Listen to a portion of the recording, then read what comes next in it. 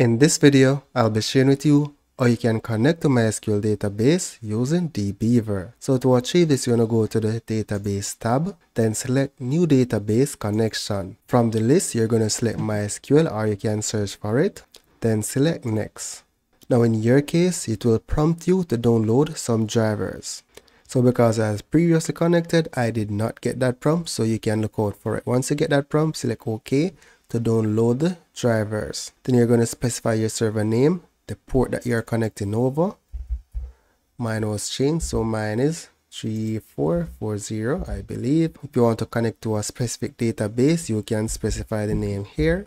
Specify your username as well as your password. Then you're going to select driver properties and ensure that you set the public key retrieval to true. Then test the connection, then select OK and then select finish. And that's basically it. So that's it for now, guys.